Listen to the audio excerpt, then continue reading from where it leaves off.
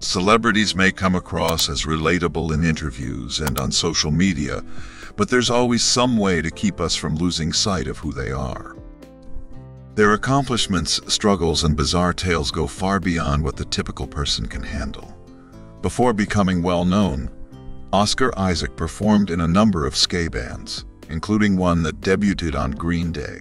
Oscar Isaac played the guitar for bands like Petrified Frogs, Closet Heterosexual Band, and The Worms before he rose to fame as a major motion picture star. The Blinking Underdogs, one of his most popular bands, even performed on Green Day and Mighty, Mighty Bosstones. The first woman to ever win a Grammy, BAFTA, Academy, and Golden Globe Award all in one year is Lady Gaga. Gaga reached even greater heights thanks to her performance in 2018's A Star Is Born, despite the fact that she was already an A-list musician at the time. She won a string of awards at the 4 biggest award shows of the year, thanks to the film's inescapable hit single, Shallow, which received unending praise. In the 1990s, Tom Hardy created rap music. Tom Hardy is a well-known actor today, appearing in movies like The Revenant, Mad Max, Fury Road, and Inception. Tom Hardy, however, had a different career plan for the 1990s. In 1999, he released an album called Falling on Your Arse under the name Tommy No One. And it's actually not that bad.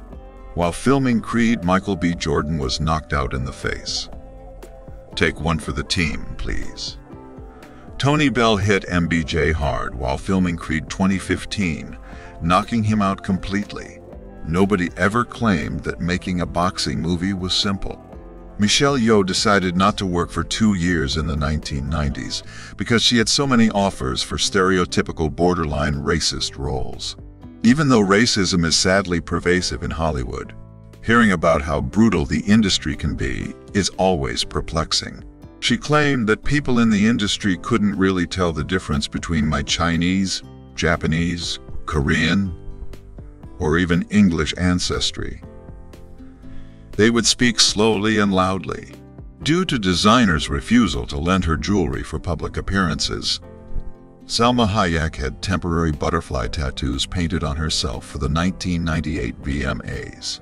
At the start of her career, Salma Hayek struggled to find designers to dress her for events, so she gladly took matters into her own hands.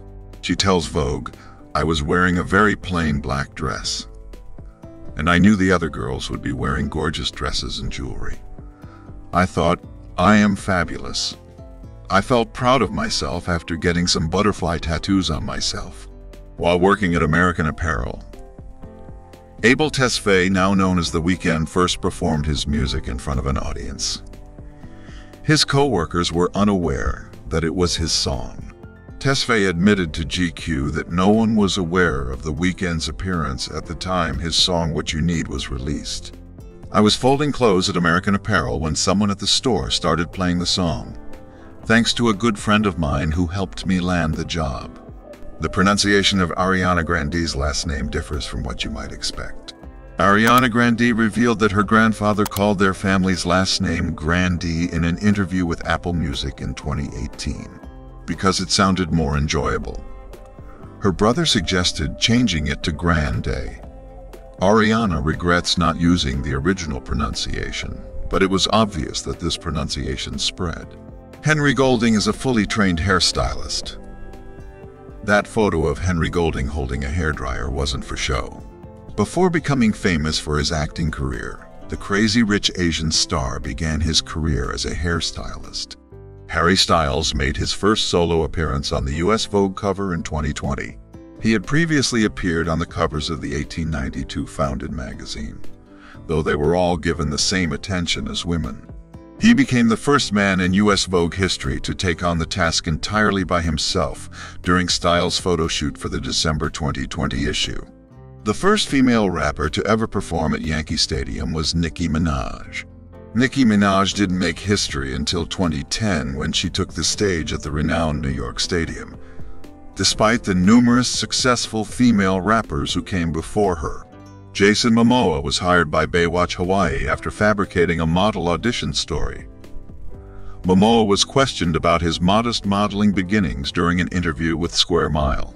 "No, I made that shit up, in fact." In response, he said, additionally, he acknowledges meeting managers who made up some stuff for me, such as how I'll Model of the Year. Right? Fake it until you succeed. Dwayne "The Rock" Johnson had male breast reduction surgery. Dwayne Johnson has always been a sizable individual. He was 6.4 feet tall, and by the time he was 15 years old, had a mustache. He had self-esteem problems brought on by gynecomastia, also known as man boobs, despite always standing out from his peers. He underwent breast reduction surgery as a result. About once a day, Zendaya watches Harry Potter. Zendaya explained that she uses Harry Potter as a form of self-care in an interview with InStyle in 2019. She advised against coming over to my house if she didn't want to watch it because it would be broadcast. For a high school statistics project, Timothée Chalamet used the rap persona Lil Timmy Tim from his youth. Lil Timmy Tim made a rap video about statistics for his favorite teacher as opposed to doing his homework as an ordinary student would. Although it wasn't his most memorable experience, receiving an Academy Award probably makes up for it. Jennifer Lawrence did not complete her middle school education, so she is without a GAD or diploma. Lawrence describes herself as being self-educated. At the age of 14, she quit school to pursue a career in acting. It's safe to say that her audacious move was surprisingly worthwhile. At the age of 20, Bill Murray was detained for attempting to board a plane while carrying 10 pounds of marijuana. He was given 5 years of probation because he was a first-time offender, and was spared jail time despite the fact that the amount of marijuana was worth $20,000 at the time. Near the conclusion of the film, what's love got to do with it? Tina Turner, who worked much more quickly than the director, styled Angela Bassett. In 2022, Bassett confirmed that Turner disregarded all of the crew members' offers of assistance, and that the hired stylist for the movie would have finished Bassett's look in less than a quarter of that time. Do you enjoy taking time off from work on Saturdays and Sundays? The idea of the weekend as we know it was created by Sir Ian McKellen's great-great-grandfather. The Weeknd may have been Sir McKellen's better contribution to the franchises than some of the most well-known ones ever in X-Men and The Lord of the Rings. McKellen discovered that Lois, who won a battle for workers' rights that allowed employees to take Saturday afternoons off, became the grandfather of the modern Weeknd during an episode of Who Do You Think You Are?